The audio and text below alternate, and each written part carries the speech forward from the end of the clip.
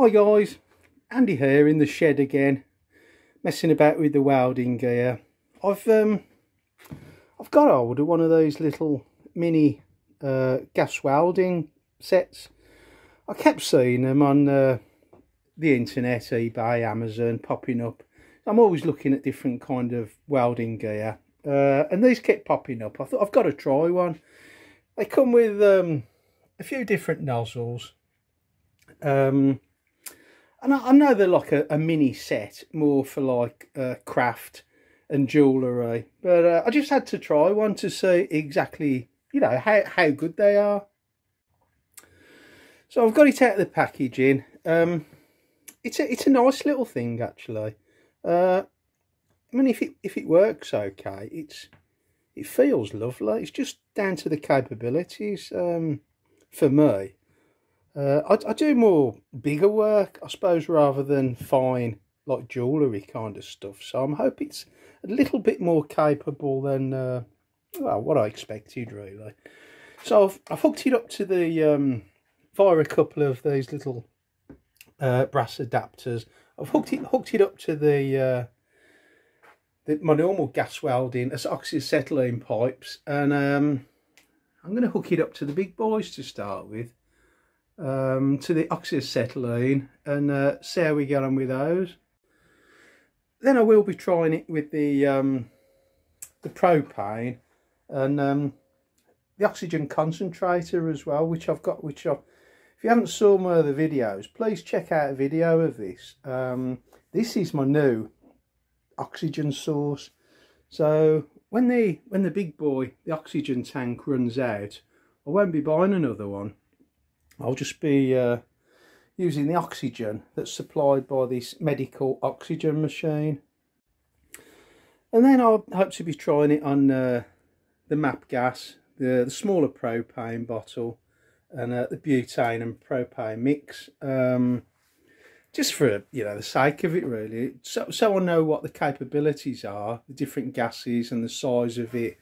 As to my own uses, how I'm going to make use of it, if any.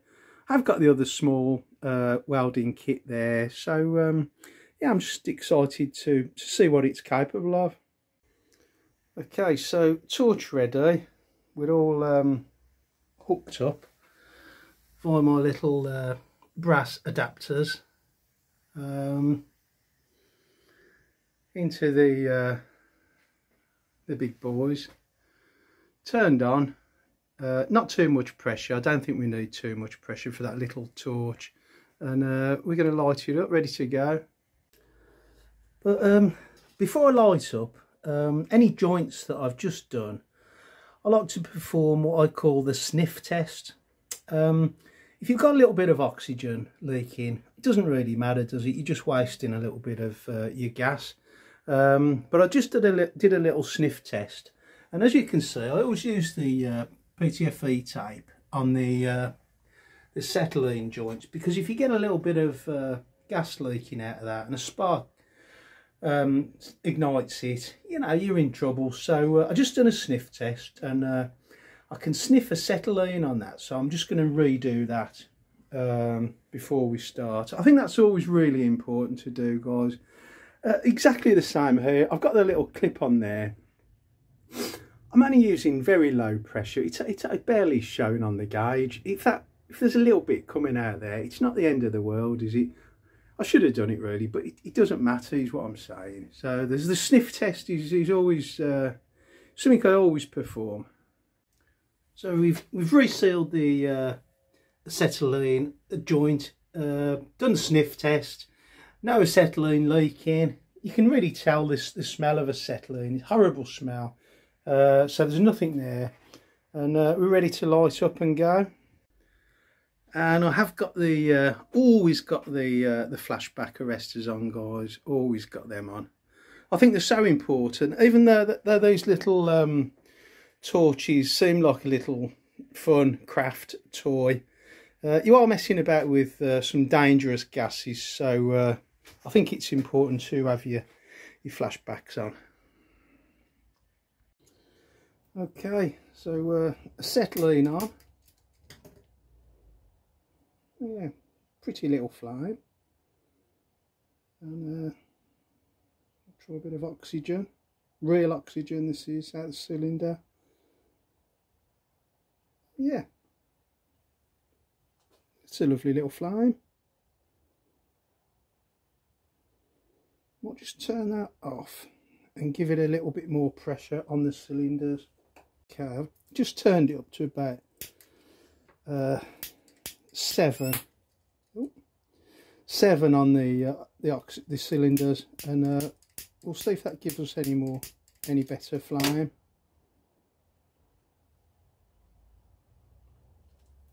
Bit bigger. Yeah, that's a little bit better. Let's see what it's capable of on the metal. This is quite thick metal actually. Not doing a lot there, not doing a lot. I'll turn it off. We've got some more nozzles there, 1 to 5, 5 being the biggest. I'm going to put number 5 on and see what that says. Okay, so we'll try that with the number 5 nozzle, the biggest of the set. And that's a bigger flame. Oh yeah, that's quite a little, it's quite a bit bigger. See what that does there. Oh yeah, it's definitely considerably hotter, bigger.